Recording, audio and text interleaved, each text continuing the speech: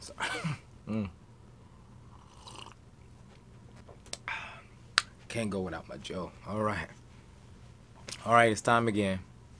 It's that one time of the year that maybe it's a anniversary, maybe it's a wedding, but you got to go to that one special occasion. Now, for the most part, I know all my gentlemen out there. We already know the idea of man basics, what it takes. But when you go out, she's telling you, I want to go to a nice place. I want to go out. So what do you got to do? It's time to put that tie on. Tie? I don't wear ties. What do I need to do? Help me. Your boy got you. So we're going to be covering the 3 main knots that every man should have in his arsenal. You got the full Windsor or the double Windsor, the half Windsor, and the 4 in hand. And I'm here to show you all 3. So let's get ready. Let's start with the full Windsor. Now the full Windsor, you know, it has its place. Little old school at times, but it still has its place. The full Windsor, once again, hold on, let me make sure my stuff is right. Man, that shirt with that tie. Okay, we'll talk about that later. But anyway, the full Windsor, it's a nice knot. Not as versatile as the other ones, but it's a much wider knot. So what it's used for is like this particular collar that I'm putting on right now that I'm showing you. It's a little bit spread tab. It's got a fuller collar on it.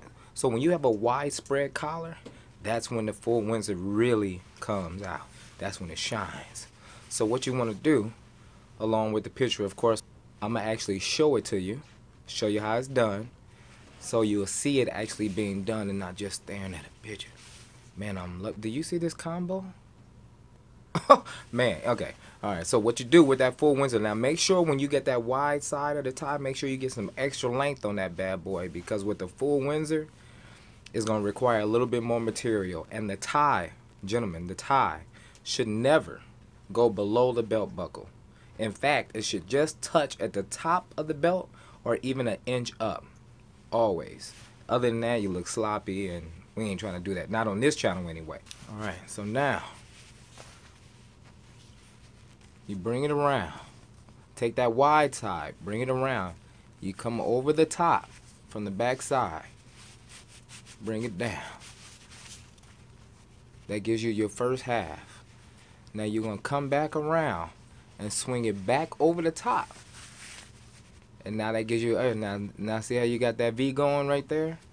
Now you come all the way across, around from the back, and come over the top.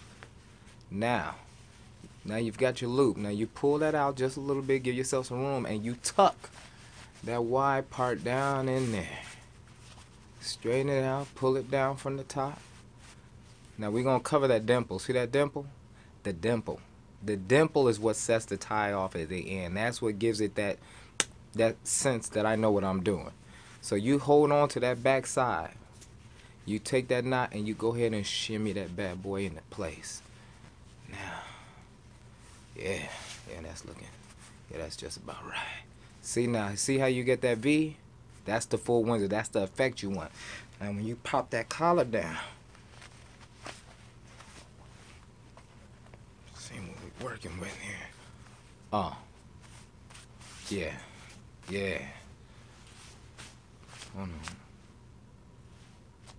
Yeah, that's about right there. Now see how you got the spread collar, but that knot, how it takes up that full collar, how that looks, that's what you want. Tie number 1.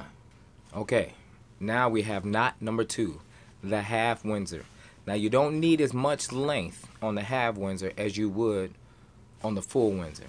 And this is probably the most versatile of all the knots. Very nice. You can use it for wider collars, narrow collars, pretty much. Keep that in mind. So here we go. So you take that wide side as we did before and you bring it over the top. Now you bring it around the back side. Now you tuck it. you got that V. Not the double V, but now you got that V. And you bring it around. And you come back through the back across the top. Now you pull that knot, you pull that little knot out that you made. You pull that out, you tuck it down in there, and once again, there you go. You squeeze that boy up into place. Now you can create that dimple that by making a little crease in the fat part of the tie and cinching it up. Now you got that dip. Yeah, you got that dimple. Now, same thing. Now you can see the difference. You bring that down. Yeah. So you don't get that huge fullness, but yet even on a half collar, even on a wide collar, you still looking right. You still, when you go out with your honey, you go out with your girl, go out with your wife, you still looking good. Still got it right. So there it is, gentlemen. The half Windsor. Knot number 3, the 4-in-hand. Now this is probably the easiest of all the knots, but yet not the most versatile, but very simple. You on the go, you want to knock it out, but this particular knot is probably not best used with this particular collar that I'm using, but it's probably used because it's a wide collar. This particular knot is much better with a narrow tab, a narrow collar, fits very nicely into place. So I'll show you this, very simple. You take the wide side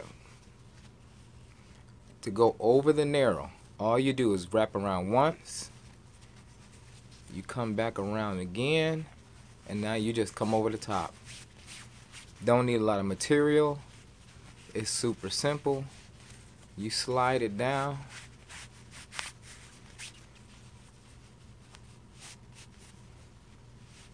And hold on to that knot. You pull that back side and slide it into place. That's pretty much it.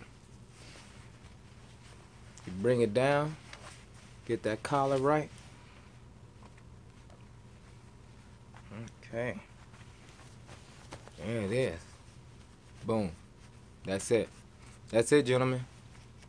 Very simple, very easy. Now, as you can see, because of having a spread collar, how you don't fill that area up a little bit, and you see a little bit of that on the side. Some people don't mind that. That's okay. I don't use the 4-in-hand very often. It is a quick knot though. It's simple. It's easy. You run it. You good. There it is, gentlemen. The 3 most effective ties that you need in your arsenal: the full Windsor, the half Windsor, and the 4-in-hand. I'll be coming with another video to cover one more tie. One is dear to me, a little hard to tie, but once you get it down, it's a very elegant piece to add to your arsenal, and that is the bow tie. For those that know me, they know I love the bow. So we'll show a video on that. But for right now, there you go. If you like what you saw, please subscribe below. Have any comments, make sure you leave them. Get back with me, and as always, with the many things that I will be presenting on this channel, if you ever lose your way, I'll point you in the right direction.